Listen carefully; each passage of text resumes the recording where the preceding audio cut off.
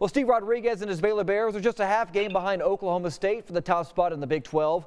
The Bears will travel up I-35 to take on TCU. It currently sits in 6th place at 6-6. Now, Baylor's won 5 of their last 7 games, scoring at least 7 runs in 4 of those wins. Coach Rod knows his team controls their own destiny from here on out.